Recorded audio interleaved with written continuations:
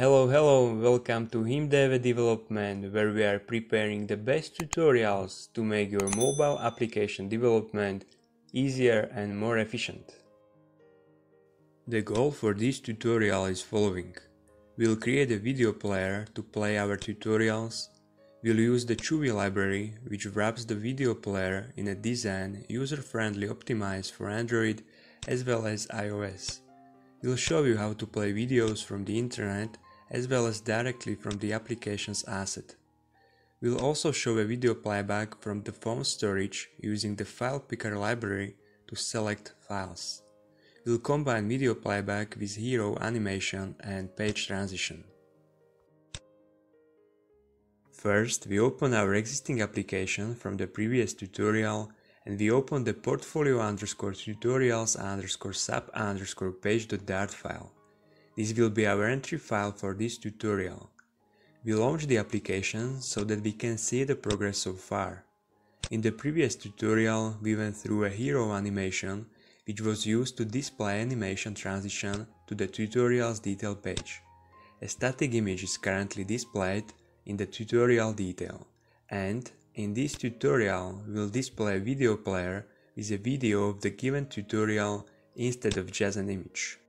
We have a list of tutorials defined here using the tuple2 class, where the first item represents the URL address to the tutorial image and the second represents the title or description of the tutorial. We change the tuple2 class to tuple3 class and we add the URL address to the video tutorial as a third item. We'll do this for all items in the list.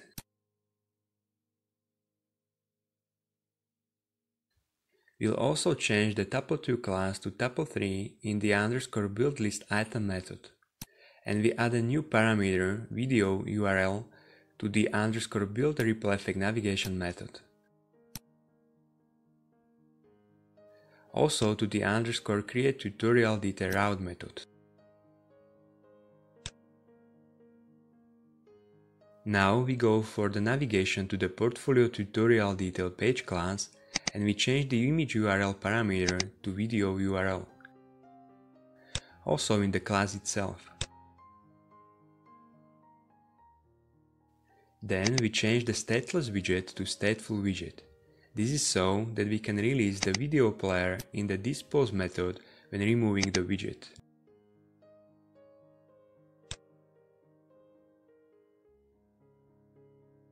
Then we modify the call to the widget class parameters. As we already know, calling parameters from the state class requires using the getter method widget. Let's now talk a little bit about iOS settings.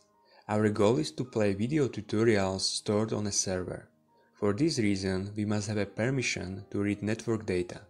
When we create a project using the Flutter create command, the permissions are automatically created for Android. However, for iOS, they need to be defined separately. But since we have already shown in the first part of this series of tutorials how to implement this setting, now we can only show where the code is located and how it looks. We go to the iOS folder, runner, and we open the info.playlist file.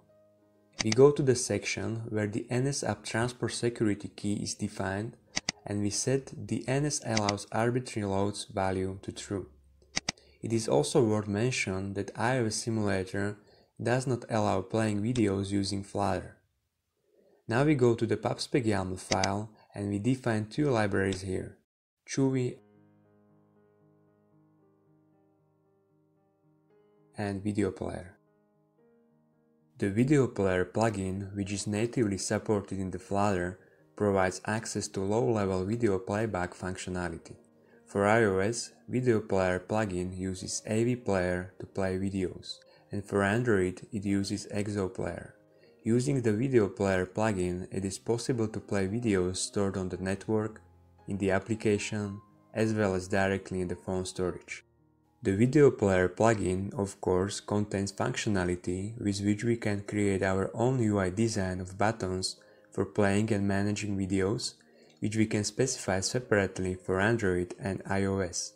This means material design as well as Cupertino design.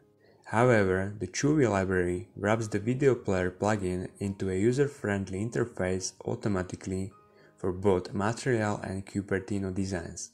Therefore, we'll use the given library in our project. In the portfolio_tutorial_detail_page.dart file, we define the Chewie controller for the _portfolio tutorial detail page state class, so that we can control video playback. Then we create an initState method where we initialize the Chewie controller. Chewie controller has several attributes, the most important of which is video player controller. We set the video player controller object obtain using the video player controller.network constructor, which has the URL address to the video as a parameter in the Chewie controller attribute of the video player controller. Video player controller has three main constructors. The first is the already mentioned network constructor, which is used to play video from the internet. The second is an asset constructor that is used to play video from the application's asset folder. And the third is a file constructor that is used to play video directly from the phone storage. We'll go through all these three ways to load the video.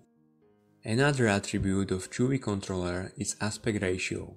Aspect ratio is the ratio of the width to the height of the video. In our case, we set the value to 16:9. Auto-initialize attribute initializes a video at startup. This prepares the video for playback, which means the first frame of the video is loaded and displayed automatically. Autoplay attribute allows us to automatically play the video as it is displayed. Looping attribute allows us to repeat the playback of the video over and over again. The last attribute we define here will be an error builder. This attribute allows the user to display a custom error message when a video playback error occurs. We will currently display this message in the center of the video player. We'll use the text widget to set the white font.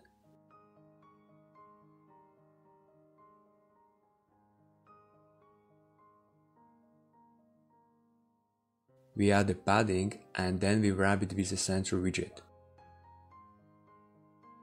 Chewie controller has many other attributes. We'll now modify the _buildHero widget content method, and instead of the cache network image, we'll return the Chewie widget, to which we'll set the required attribute controller.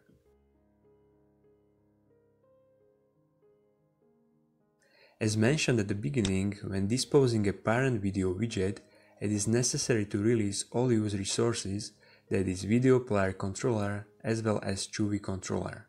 We can do so in the dispose method of the stateful widget. Now we can test the application. Video playback is working properly. However, as you can see in hero animation, the video frame is displayed as a flying object during animation instead of the image towards the tutorial detail. But from the detail to the tutorial list, the image is displayed. In order to be able to see the video image and not the video itself during the flight of the hero widget, we'll edit the hero_widget.dart file. If you wish to know more about hero animation, you can check out our previous tutorial. In the build method for hero, we modified the flight shuttle builder attribute. If the hero flies from the first page to the detail page, we'll display the widget obtained using the from context parameter. In our case, it will be an image of the tutorial.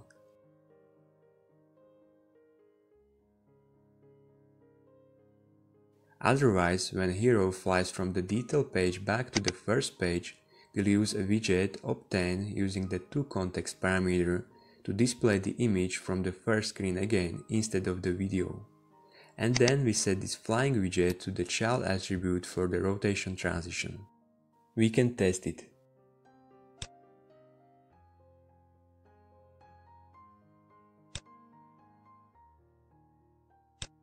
Hero animation now works as we want it.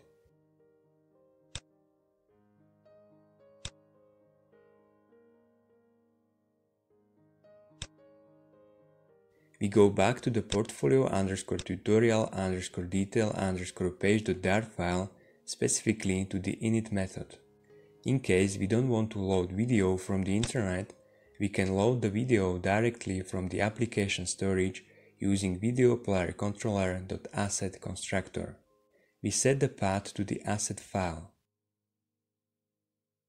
We'll create a new videos folder in the assets folder where we'll insert a particular video. In our case, we'll insert the video file Himdeve intro.mp4 here. And in the pubspec YAML file, we set the path to the file assets videos Himdeve intro.mp4. We'll now test the application to see if the video player plays our intro video from the asset folder.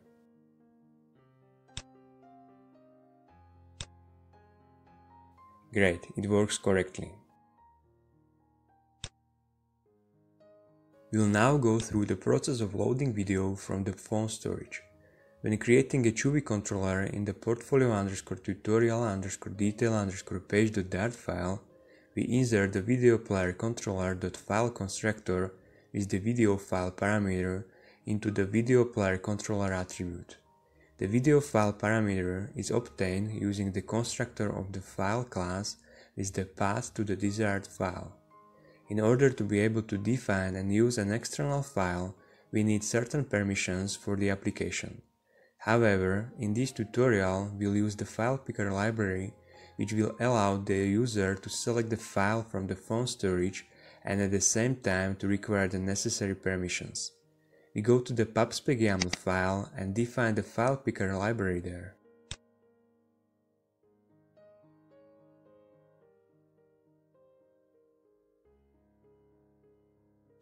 Then, in the portfolio_tutorials_sub_page.dart file, in the _build replyFAQ navigation method, we modify the onTab attribute of the inkwell widget.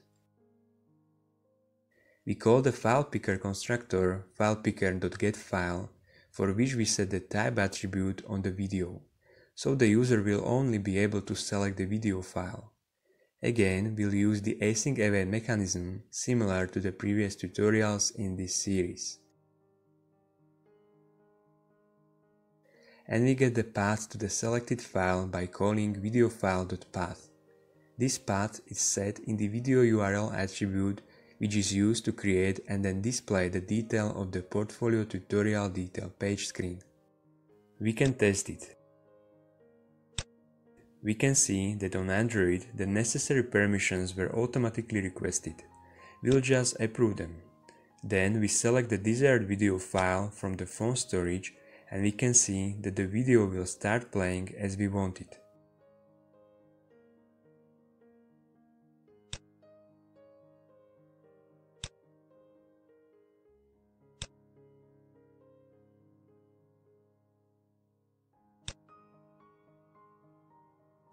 We'll return the program to the state where we load video from the internet.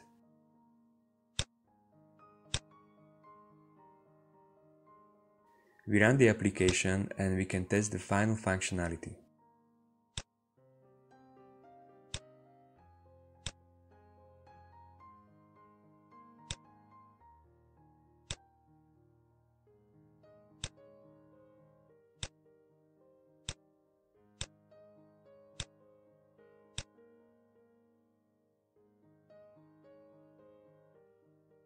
And we come to the end of our 12th part of this first series of Flutter tutorials, and of course you can find the complete source code on the GitHub as well as on our website himdeve.com, where you have a detailed description of everything we went through in this video. And please don't forget to subscribe to our YouTube channel. Thank you, bye bye.